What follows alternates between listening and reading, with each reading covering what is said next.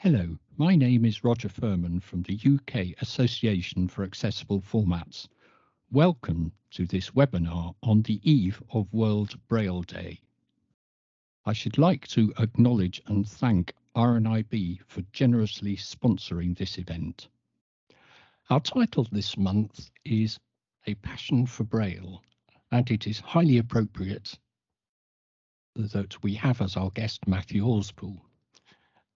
Matthew has been Braille's subject lead of the UKAAF Braille groups since November 2020, a lifelong Brailleist, and he has many aspects of working in Braille, as we will discover. He is also very much linked with the Brailleist Foundation, and he will be telling us about that later on. And in his spare time, he uses Braille as he is a singer in the choir at Coventry Cathedral. So we will be learning how Braille helps him in that respect. Matthew, a very warm welcome to you, and thank you for finding the time to be with us today. Well, thank you, Roger. I've been UKAAF Braille subject lead for longer than this webinar series has been going on, and yet it's the first time I've done a webinar, so it's really good to be with you all today. Great. So, Matthew, rather than necessarily beginning at the beginning of your Braille journey, can we begin at the start of your Braille journey as a professional in the field when you acquired your first job? Could you tell us about that? Yeah, so it came about by accident, would you believe? I went to a school for the blind, and then I went to a college for the blind. And by the time I'd got to university, I had decided that I'd had quite enough of blind people, thank you very much, and I just wanted to be normal for a bit. Bear in mind, I was only about 19 at the time, and that was just a sort of teenage, rebellion reaction, I suppose. But anyway, I went off to Coventry University, and I was going to be normal, and the blind community was going to be left behind. Anyway, very quickly I realized I was on a fool's errand because there were things that I needed as a blind person at university that I just didn't have, like Braille actually, and not so much Braille because I had a Braille display and I could sort of get through the bits that needed Braille, but I was studying computer science and I needed access to tactile diagrams for things like logic and sets, and for something called UML, which is a design language, and all of this. And I also needed mobility lessons. And there was a problem with mobility lessons. They'd been sort of allocated to the wrong company and all this sort of thing. And so I did some homework. And to cut a long story short, the person who ended up coming out to do my mobility training was working part-time for Guide Dogs and part-time for Exhall Grange School. And when we ran out of lessons, we struck a deal where I could come in and use their Minolta machine, their swell paper diagram machine, in exchange for some volunteering. They needed somebody who knew Braille maths to help out around the school a bit. And that volunteering then turned into my first job. The people who I was supporting in primary school moved to secondary school. The workload had obviously increased. They realized they didn't have the capacity, the teachers didn't have the capacity to transcribe the work into Braille themselves, and they needed to employ a reprographics technician basically to do that. And I was looking for a job, and so it all just sort of happened from there, really. I went into interview, not really expecting to get it, and then was told that I got it about half an hour afterwards. Fantastic. So that was an interesting journey. Can you just step back now to the beginning of your Braille journey and just tell us about how you found Braille through the learning process, through education, and you've already spoken about university, but perhaps the earlier part of your journey with Braille? Yeah, well, Braille found me. Like I say, I went to a school for the blind, and I've always been blind, and I really do think that's an advantage sometimes. I mean, look, blindness is a horrendous inconvenience. I think we'd all rather not have it. But I do think that being blind since birth was very helpful because, first of all, there was no getting away from the fact that I was blind. It's not like I had a bit of sight and we could try and put that to use, but oh, wait, that didn't really work. Yeah, no, I was blind, full stop. And also, being blind since birth, it could be dealt with from a very, very young age. So yes, all the way from nursery, I was at a school for the blind, was Priestley Smith in Birmingham. And yeah, I mean, in nursery, they said, look, we'll introduce you to your name in Braille. And I didn't know what Braille was, and I didn't really know anything really back then. But it introduced that concept of Braille from a very early age. And also, looking back on it, a lot of concepts that led up to Braille. So I got to play a lot with Play-Doh, and I got to play with Lego and Duplo, and things of that nature. Threading beads and following the string and finding what was on the end of it, and I learned basic vocabulary like circle and square and triangle, and followed all of that through. So then by the time I got to infant school and everybody else was learning handwriting, I was learning Braille at the same time. Just while everybody else was learning handwriting, I was learning Braille, and it was just normal that I would have Braille, and I had one-to-one Braille lessons once a week, and we learned a new letter, and then we learned what the letter stood for. So, but, can, and do, and so on. And then we learned all the contractions and sort of just gradually built it up until I was probably about 7 or 8, I think, once I'd learned most of the contractions. There were the odd ones, deceive, perceive, that I didn't learn simply because I hadn't come across that. I didn't know words that long, let alone contractions that long. But yes, basically, by the time I was about 8 years old, I'd learned all of the grade 2 system as much as I needed to at that point. And you've, as I say, earlier in this conversation, you've spoken about your use of Braille and your various ranges of things at university. When you got past, you moved into the phase at university when you realised you needed all these things. How did the use of diagrams, for instance, were you used to using diagrams by that stage, or was this a new concept for you? Yeah, diagrams weren't new. As I say, I was taught through Braille as my primary medium, so I'd learnt Braille. But yes, I mean, I also learnt how to read graphs, bar charts, line graphs, how to make graphs using boards and pins and elastic bands and tactile graph paper, all of that sort of thing. This wasn't new.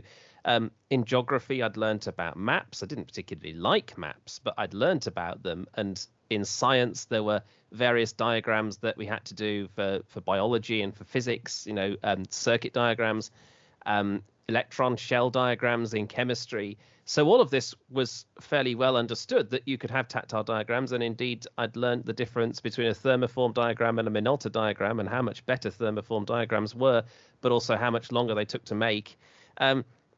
I think what was different going into university was that up until then, I went straight from Priestley Smith to RNC in Hereford, and everything that I needed was provided.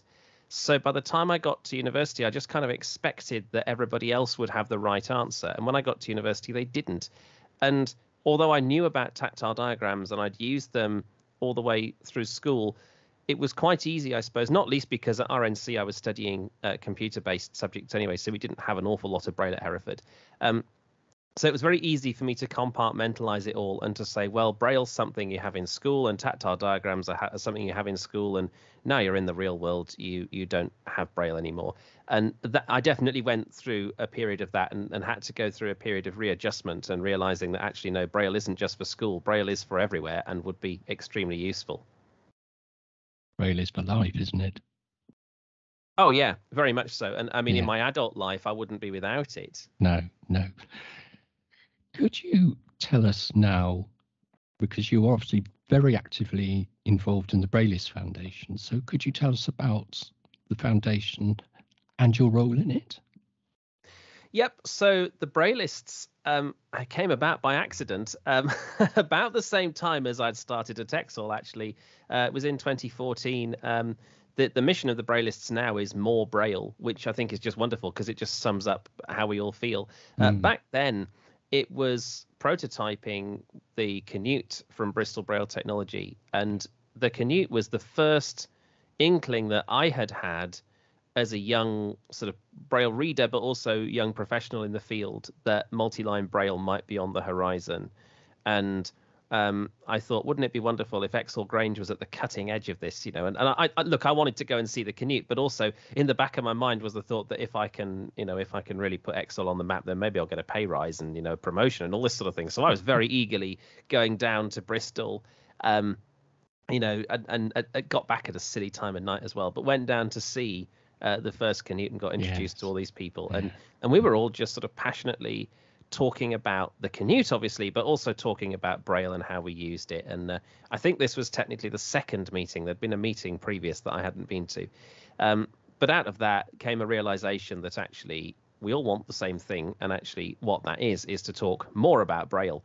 And so it became apparent that perhaps we should set up an association to talk about Braille. Not so much. I mean, we had the Braille Authority, and the Braille Authority obviously became UKAAF, and UKAAF does great work, and we're certainly not in competition with UKAAF. I think UKAAF has its specialism in setting standards, and that is really, really important and really valuable work, and it's not really where the Braillists is at. The Braillists is at teaching Braille, promoting Braille, talking about Braille, trying to figure out what the future of Braille is. And so we really thought that, an association like that would be useful. And after a lot of hard work, got it registered as a charity, and we had to decide who was going to be on the board of trustees. And I got invited to be on the inaugural board of trustees. And from there, it sort of went from strength to strength through the coronavirus pandemic, running online sessions and things like that. And then there came a point when it became clear that I was doing much more operational work than I was strategic and trustee work. And so the decision was taken that I would come off the board and actually just be known for doing the day-to-day work rather than the strategic work. And it is fantastic, the work that the Braillists Foundation is doing. I certainly don't see it in competition in any way with UKAAF. It's an addition, and we need all these different approaches that are adding something to the mix, don't we? Yeah, definitely. And I think I think standards are a great thing. I really do. But also, I think sometimes you can get so bogged down in standards. You can get so bogged down in saying, well, hang on, this paragraph hasn't been lined up as a 3-to-1, or, we need to take a new page here and we haven't, and all of this sort of thing. And this is very valuable. And if you're transcribing, professional documents or documents for the school system or anything like that, this is extremely important. And, I like Braille transcribed to a high standard, but the flip side of that is that it can scare people off, and you can look at Braille and go, goodness me, this is hard, there's so many rules. And actually one of the things you want to do at the Braillists is to say, yes, there are rules, and the rules exist for a good reason, and you should follow them. But actually, if all you want to do is write some labels around your house, it doesn't actually matter whether you follow the standards or not, because actually the only person who's going to read those labels is you. Absolutely right, and those sort of things have been going on for really many years, haven't they? You invent your own system for your, whatever it is you might be having a label for at home, and you do it in your particular way. And that's right. I mean, yeah, and that's absolutely fine. There's a difference between, as you say, the professional side of thing, but the most important thing is that one is encouraging the use of Braille by individuals, and that they don't feel, oh, well, I mustn't do this because it might be wrong because the standard tells me I shouldn't do it this way. You just do it that way. Yes. So that's, and how do you see the future of the Braillists going? How does anybody in the Braillists see the future of the Braillists going? We sort of ended up where we are by accident. We're very proud of where we've ended up by accident. It feels like I've said by accident quite a lot in this conversation, but it's true. If it wasn't for the coronavirus pandemic, the Braillists would be in a very different place to where it is now. Yes, of course.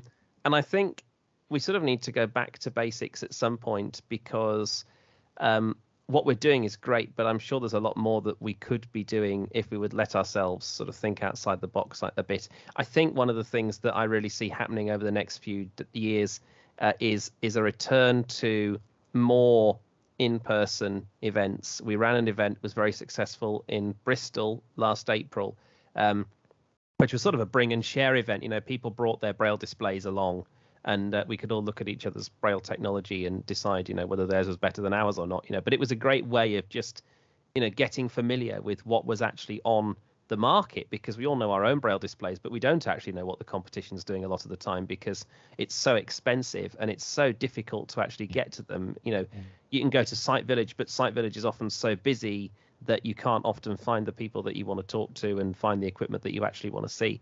So spend time with the piece of equipment just to get an idea of what it really does, so that you can evaluate that for yourself. I think that's right. Yes. You can spend 5 minutes at it at Site Village, but yeah, certainly one of the perks of the Bristol event was you could spend 15, 20 minutes with a piece of technology if you wanted to.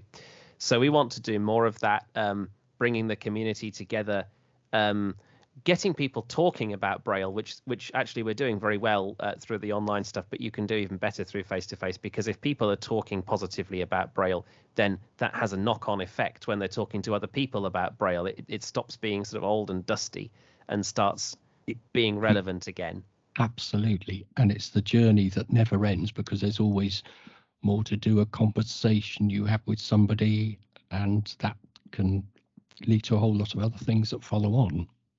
That's right. And I mean, that's borne out with the relationship we have with Bristol Braille, and we're very proud of that relationship. It would be nice to have some relationships elsewhere in the sector, and so we're exploring ways in which we can build those. There's an event going on tomorrow with Sight and Sound Technology, for example, and so it's good to build out those relationships with other partners as well. Indeed. So turning to UKAAF, could you tell us a bit about the work of the Braille groups which you lead? Yes, it's very wide-ranging. Currently, there are 2 Braille groups. There is the Braille coding group. The Braille coding group actually has a fairly straightforward remit. The coding group's job is to look at and analyze and work on the Braille rules. So the rules of UEB predominantly. And so we're looking at, for example, should we have a new sign for this print symbol that we didn't know about before? Okay, we've got a word that could be contracted in multiple ways. Which way is the best way to contract that rules? Which one to contract that word? What's closest to the sense of the rules there? There's a big project going on at the moment. We have grade 1 indicators in UEB, which are to do with, if the letter J stands for the word just, if you actually want a letter J, how do you show that? And you show it with grade 1 indicators. It's a bit more technical than that, but there are various grade 1 indicators that mean different things, and how do you apply them, and when do you apply them, and which one do you use?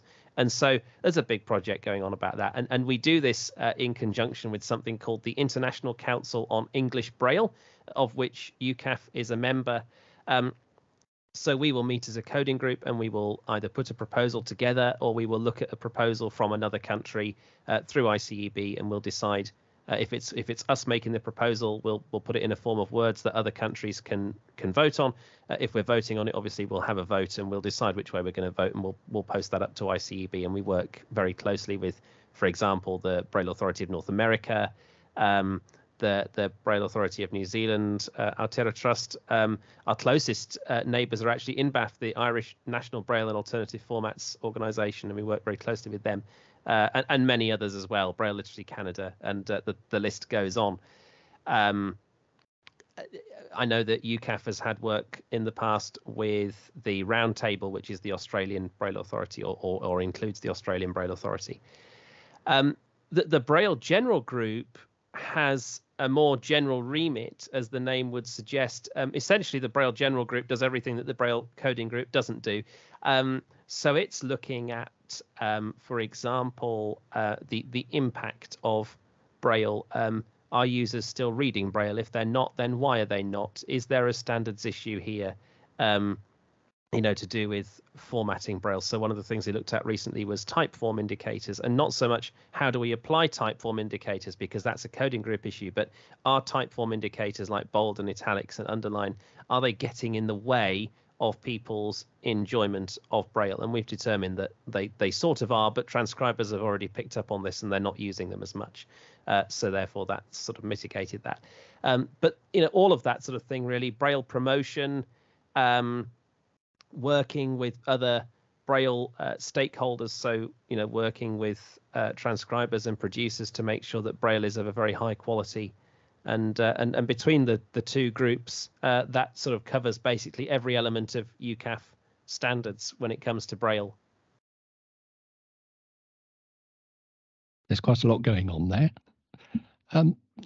Matthew, as I mentioned earlier, in your spare time, you sing in the choir of Coventry Cathedral. Could you tell us about how Braille helps you in that particular situation? Yes, it's funny when I look back at it. I was a singer as a child. I actually sang in the City of Birmingham Symphony Youth Chorus, which is very exciting. And I'm going to be doing some more singing with the CBSC, hopefully in the summer, which will be quite exciting. But when I sang with CBSYC, they didn't have any way of transcribing Braille.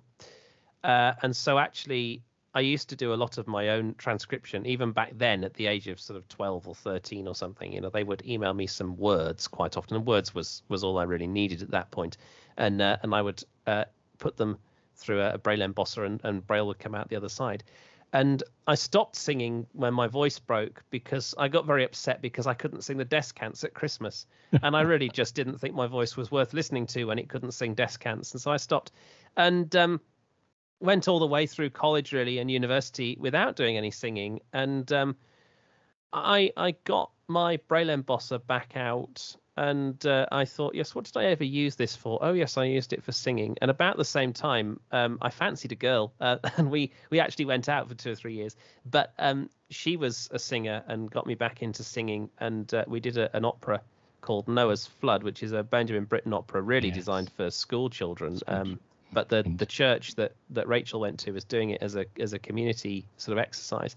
And so I got Noah's Flood out, and I got my embosser out, and I transcribed all the words, and I thought, yes, aren't I great, because I've got all this sorted out. And anyway, this was all going very well. And I then started to realize that actually everybody else was sight reading and I couldn't. And so I'd been introduced to Braille music at primary school, but grudgingly from both sides. Actually, I didn't really want to learn it, and they didn't really want to teach it. But I got my old Braille music manuals back out, and I thought, yes, actually, there's Braille music could be useful, particularly as a singer, because it's, I think, probably the only thing where you can actually read the notes and sing them at the same time. Anything else, really, unless you're playing right hand on a piano and reading with the left hand, which you could do, but you couldn't read both hands and play both hands at the same time. There are one or two if you've got single-handed instruments that where you can do that. Obviously, read the Braille with one hand and play with the other. But you're absolutely right. I mean, singing is a real prime candidate for being able to get close to sight reading, isn't it? Yes. So I got used to the idea of that and started to look around, for Braille music, and realized it mostly came in quite big, bulky things, big bulky books. And I thought, no, I don't want that. So I started, creating single sheets, again using the Braille embosser, and then gradually got to a point where repertoire was good and reading was passable. I mean, actually, my Braille music reading still isn't great, but it's at a point where it's usable. And I thought, right, well, the Cathedral Choir are looking for people to join the voluntary choir, actually, at the time. And Rachel was in the voluntary choir and gave me a good reference, and I passed the audition. And so I started singing there, and I coped. And then a vacancy came up for what in Coventry we call choral clerks. In a lot of cathedrals, they'll call them lay clerks or songmen or vicar's choral or what have you. But in Coventry, we called them choral clerks. And a vacancy came up for a tenor choral clerk. And obviously by then I had a good relationship with the cathedral. And I said, look, I don't know if this will work, but how about it? And they said, well, we don't know if it'll work either, but you've got a good voice and a good sense of musicianship. So how about it? And then COVID happened, and we got a new director of music. And when I had a chat with new director of music and said, technically, I'm still on probation, so what do you want to do about it? She said, I'll bring your probation to an end straight away, and you can stay on. You've got the job. So I've been there ever since. And enjoying singing a variety of repertoire. So do you use Braille much in that respect? You make oh gosh, all the time. Yes, I realise I sort of haven't answered the question, have I? Yeah, all the time, all the time, absolutely. I wouldn't be without it in something like this. I mean, if you take a morning service, you've got 4 hymns and a setting of the Mass or the Eucharist, and you've got an anthem. That's right. Now the hymns. Actually, I don't tend to read the hymns, the music for the hymns very much. It's just the text that I need really for those, because it's a fairly simple tune. You can memorize that. So I have the text, but I do need the text, not least because, of course, things are being gender neutralized. Like songs of sinful man. You can't sing songs of sinful man anymore. I can't remember what they say, but they change it to something involving human or all or us or something, so all of this sort of happens. See, even if I thought I could remember the words, I'd want to read them from the service sheet just to make sure I've got the right ones, to make sure they haven't missed any verses out, to shorten the hymn a little bit. The settings, I do have the music for some of those. It is extremely useful, more as an aid memoir at this point, because actually it's in repertoire. We've got about 20 settings that are in repertoire, and they just come round, every so often. And when you've sung it sort of 5 or 6 times, you know what you're doing, really. You're not really reading it at that point. But occasionally something will happen and you'll think, the person next to me is singing something that I don't remember. Perhaps I ought to check whether they've got it wrong or whether I've got it wrong. And so it's very useful for that. And the same sort of setup at Evensong. Actually, a lot of Evensong is from memory now. We will sing a setting of the responses, a setting of the canticles, a setting of an anthem maybe, and a hymn and a psalm. Again, the psalm, really, I'm just looking at the text because the chant you can memorize. The canticles, well, they come round, again, same as the settings really and the responses. So a lot of that's just from memory. But yes, the anthem and the hymn, and sometimes you don't get an awful lot of time to prepare this stuff, especially if it's a new commission or something like that. You may be given 4 or 5 weeks if you're very lucky, and sometimes you've been given 1 or 2 weeks, and then it's a combination of reading and listening to the person next to you and making a decision about, well, has this person got it right? Perhaps I ought to check that in the Braille. Having a good sense of where you are before you start, so that you so you don't know what you're doing. And so, yes, no, without Braille, I don't think I'd be able to manage it at all. Yes, well, it's good that you can make full use of Braille in that settings. And as you say, however large or small, there is a varied repertoire. But as you say, you've over time, with various settings being used, as you say, you get used to them, you know them better, and so you can take care of those things. Just finally, Matthew, just switching back to a couple of things, do you have any thoughts as to where Braille technology might be taking us in the future, and how the landscape might change? I mean, for instance, if there are more multi-line displays, for instance, just mentioning one thing, but do you have any views on that? There's a big conversation about multi-line displays now, isn't there? I mean, Canute that we mentioned earlier has gone from being a prototype to actually being on the market, absolutely, which is marvelous. APH and Humanware are working on the dynamic tactile device. I'm looking forward to where that's going, actually, because that will be able to do, in theory anyway, both multi-line Braille and tactile graphics on the same device. Don't ask me how. I haven't seen one yet, but they seem pretty confident it can do it. And if anybody could pull it off, it would be APH and Humanware. There are technical considerations to do with that. Are the current Braille file formats up to doing that? And we think they're probably not. So one of the other things actually that we're doing in UKAAF is being involved in a project to re-standardize Braille file formats and make a new Braille file format that can embed tactile graphics and multi-line Braille in the same file and be reflowable. So if you've got it on a 20-cell display, it will read just as well as on a 40-cell display. And that's called EBRF. That's its working title anyway. And so there's a whole load of things going on, and I think it's a very exciting time for Braille. My worry about a lot of the things that are coming out at the moment If it costs £2,500 for a 40-cell single line display, how much is it going to cost for a 9 lines of 40-cell display? And if it's going to be cheaper, what are the compromises? Orbit Research have come out or are coming out with the Orbit Slate, and they've got a 3 lines of 40, which I think is about the same price as a 1 line of 40 at the moment, but obviously is a bit noisier than the normal Braille displays that we get. Canute has the same problem. It's a bit noisier, and it's only got 6 dot cells rather than 8 dot cells, which is fine for reading text. But if you want to show the placement of the cursor, if you're working with a computer, then it's not quite so fine.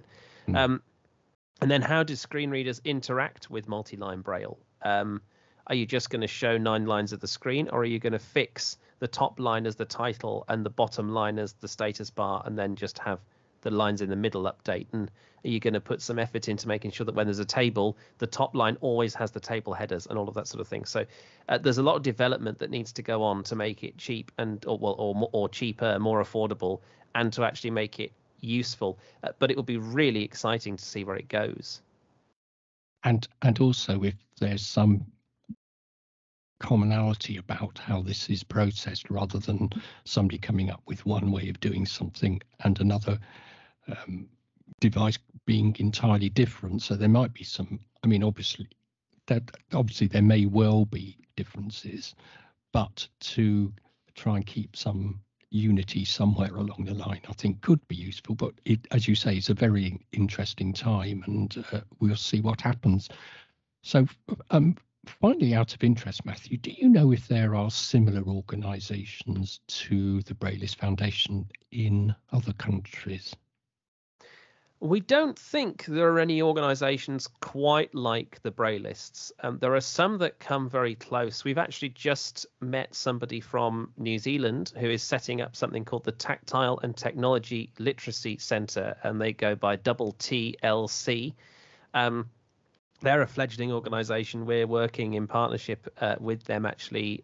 We launched a Braille for Beginners course not so long ago, and they'd quite like to roll that out in New Zealand. So we're working with them on that, and we'll work with them on other things down the line, I'm sure. There's also an organisation in America called the Braille Revival League, which of course abbreviates to BRL, which is the contraction for Braille. So that's very good. But they are an affiliate of the American Council of the Blind. They're a special interest affiliate of ACB. So obviously there's politics there. What if you're an NFB member and want to join? I don't quite know how that works, but they're doing very similar work, but not at the same level of grassrootsness and independence. And yeah, I think there's something very special about the Braillists and how it's grown and how it's developing that other countries we might see in the future, but I don't think we're there yet. Yes, it's an interesting journey with all these things. Matthew, I should like to thank you most sincerely for your involvement, for your comments, your answers, your being so informative about Braille. And I think if anybody doubted that you have a passion for Braille, I think that will have been put well aside by now. And delighted we are that is the case. I'd also like to thank Sarah behind the scenes for her help with this webinar. Our next webinar will be in March, which is the one we had to postpone from November, with Victoria Ward from New College, Worcester. So again, thank you, Matthew. And until next time, from all of us, goodbye.